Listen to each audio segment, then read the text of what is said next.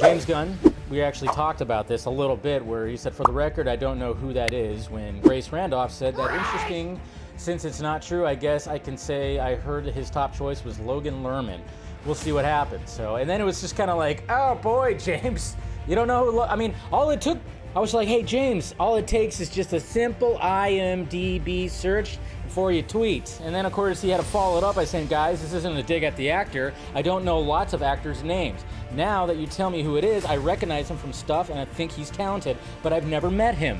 And he's never been a part of the conversation about playing Superman. But again, James, simple IMDb search. That's all you had to do before you tweeted. Live look at Logan Lerman. It was like, stop crying, stop crying, stop crying, stop crying, stop crying.